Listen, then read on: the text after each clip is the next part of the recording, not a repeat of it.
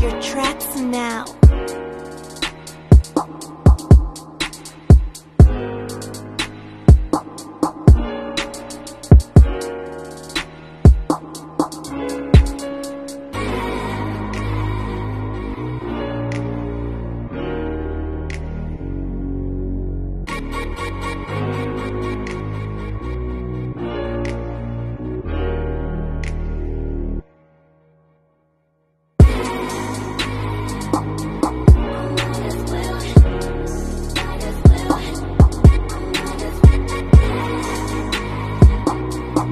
Purchase your tracks now.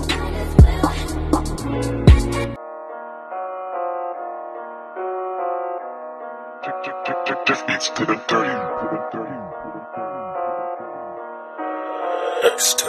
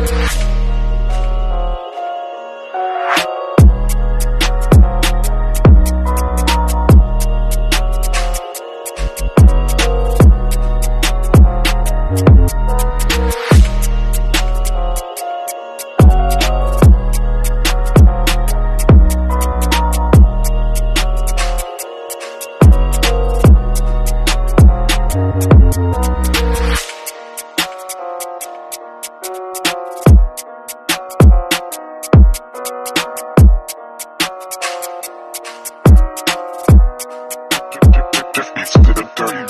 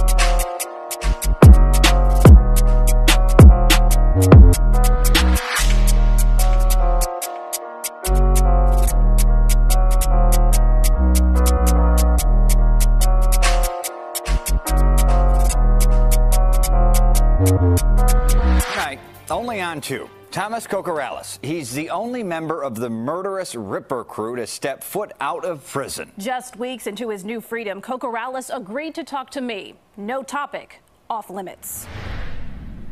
Everybody thinks I'm a monster. Convicted killer, sex offender, Thomas Cocorales, linked to one of the most terrifying times in Chicago.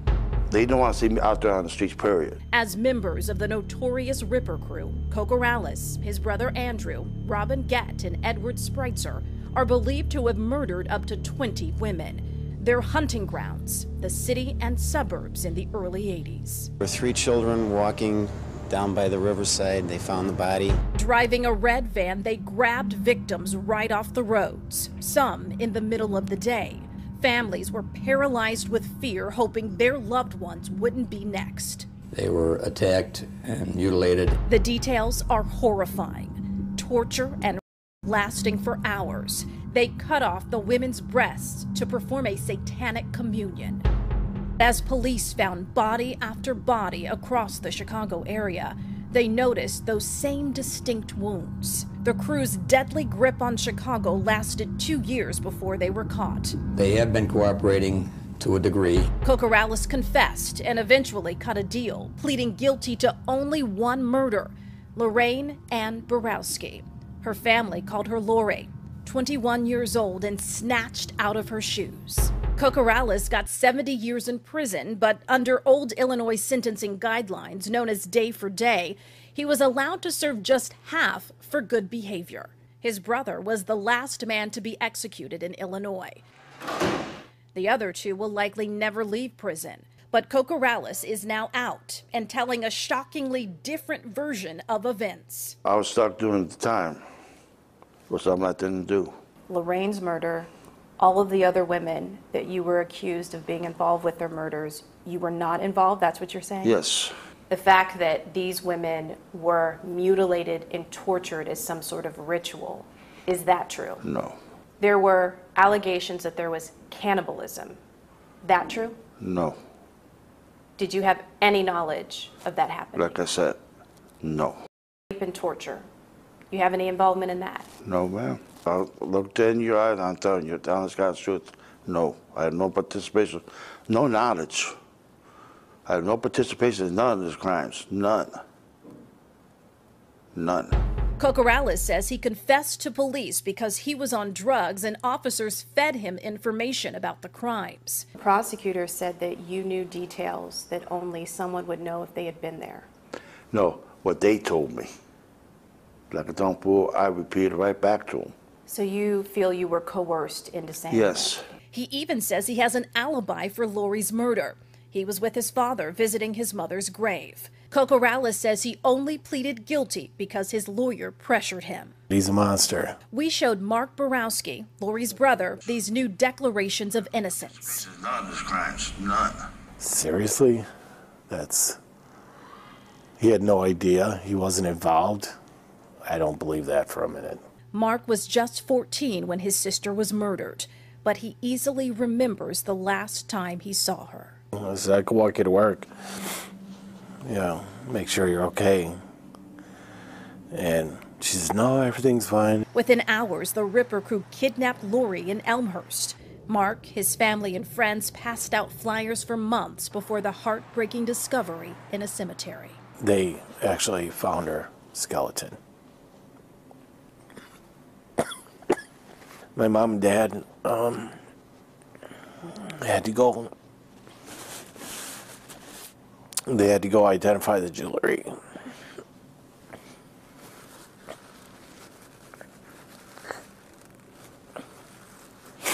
And that's how they knew it was her. Cocorales' guilty plea brought a little closure for Lori's family, but his release from prison reopens deep wounds. The hurt, the heartache. They should ship him off to Siberia. Cocorales wanted to live with his brother, but the landlord refused. He had nowhere else to go, so he ended up at Wayside Cross Ministries in Aurora, sparking protests from residents and a rebuke by the city's mayor. I have absolutely no regret for that decision in taking him in, but I do understand their concerns. Wayside's executive director, James Luco, says the recovery program is exactly what Cocorales needs. People who come through the program like ours, the chances are much lower for them to get back to prison. I love this place. I love the people in this place. They love me. Cocorales follows a tight schedule, up at 4 a.m. to work. There's daily chapel, Bible classes, meetings with a mentor. I'm much calmer now. I'm nicer, not mean. I just have a bad attitude. Getting through all phases of the program could take up to 24 months. But Cocorales seems to refuse to take one of the first and most important steps. For Thomas to successfully get through this program and graduate, do you think that at some point there needs to be an admission of guilt? If he was truly guilty of the crime that he was sentenced for, yes. Can you see why people have a hard time believing that you had nothing to do with these crimes? Yes and no. He's not offering much of an apology to Lori's family either. I don't want to talk to him. You don't want to talk to him? No, There's ma'am. nothing that you want to say to that family? No, I just want to say that I feel for him. I feel sorry for him. He doesn't want to see us, and thank God I don't want to see him. Mark can't imagine a path to redemption for the man who confessed 36 years ago on tape to murdering his sister and is now taking it all back. Mark is shackled to his worst nightmare for everyone in the Chicago area. My biggest fear is that he reoffends. And you think that's likely? Oh yeah, 100%. The guy's heartless, has no soul. But Cocorales says everyone must face his new reality. They want to see me back behind the bars, permanently. But they got to deal with it. I'm out.